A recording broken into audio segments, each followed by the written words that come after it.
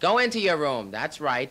Sit on that fat of yours and do nothing but listen to records. Say hello to my little friend. So this is the big version of my little friend, which is a tone arm lifter at the end of the record. And there is the smaller one in between the arm of this EAT B-sharp turntable and the platter. It's a tight fit, and this device will not work on every turntable, so you better be sure before you buy one. But let's see it in action, okay? I'll show you how it works. This is especially useful for people who fall asleep while they're listening to music. And a reader asked if it's dangerous or damaging to your cartridge if it sits in the lead-out groove for a long time.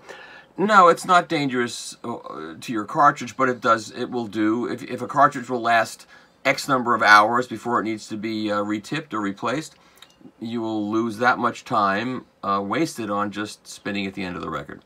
So let's see how it works.